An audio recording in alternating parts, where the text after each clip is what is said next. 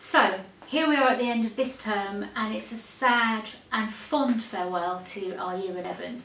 Right now they're outside signing shirts, laughing and joking, thanking their teachers, and shedding a few tears. I've seen a few already. So we will miss them, but they're an impressive group of young adults, and we wish them such good love and luck on their future journey, whatever they decide to do, whether it's education or employment. So good luck to Year 11s, and we will miss you. You've been great. I hope you also had an opportunity to read the letter that came out last night, and I hope you're as excited as we are that we can get back to specialist classrooms, that the Learning Resource Centre is opening and we can have book clubs and craft clubs in there, and that we can extend our offer of lunchtime and afternoon clubs. We're really looking forward to some inter-house competitions next term, and that real feel that we're back to having group fun. We can't wait. We're very excited.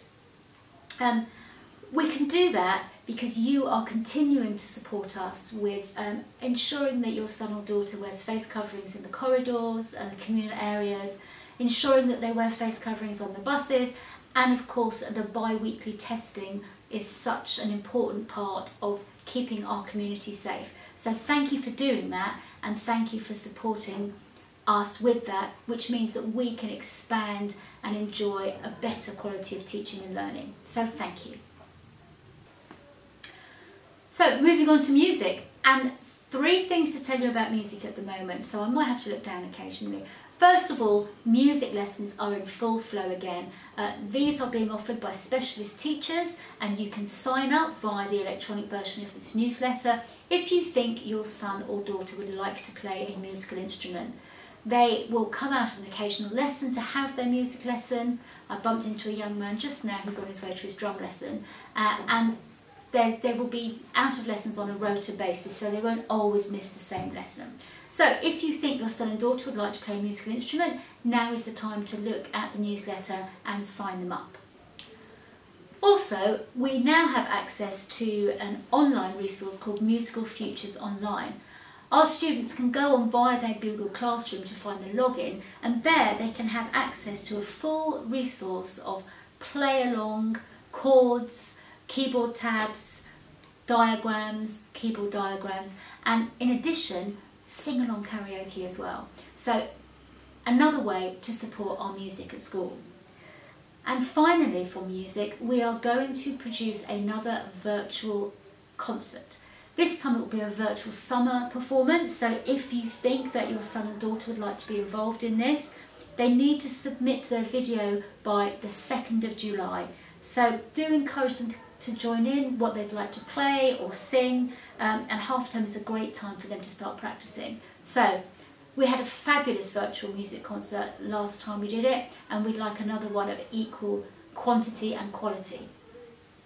Couple of extra notices. The school nurse, as I said in my letter, is now back in school every Wednesday, so if anybody wants to have a drop-in with the school nurse, that is now available face-to-face. Can we also ask you to keep an eye on your parent pay account? We've had a few situations where students haven't had enough money for lunch, so do keep an eye on that. We're hoping to run a few trips next term, so parent pay is going to be a useful resource. Please keep an eye on it. Our Eco Hub is going from strength to strength, and they have got some plans for next month. They have put out a request for some resources, so things like gardening tools if you have any to spare, egg boxes, and of course expertise. So if you've got any time to spare and you'd like to come and help with our new Eco Hub, that would be fantastic. Please have a look at the details on the electronic version of this newsletter.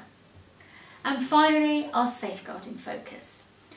So there is a new campaign from the Internet Watch Foundation showing parents how to support students and prevent them from being groomed online. We've put all the details here in the electronic newsletter, and there's a new mnemonic based on the word talk, which enables you to talk with your son or daughter about how they approach online and how to prevent them from any online abuse. So do please have a look at that. As you know, online is probably one of the most dangerous places to be if we don't monitor it. You are all excellent at doing that, but again, we have this new mnemonic which would be interesting to talk about if you get the time with your son and daughter, please. I hope you have a wonderful, wonderful half term. The weather is going to be supporting us, so it should be great for you to all get out there. I had Hot Chocolate Friday with the students today. Lots of people going camping, lots of people going to visit relatives that they haven't seen for ages. So I think half term is going to be a welcome break for us all. We look forward to seeing you all next term.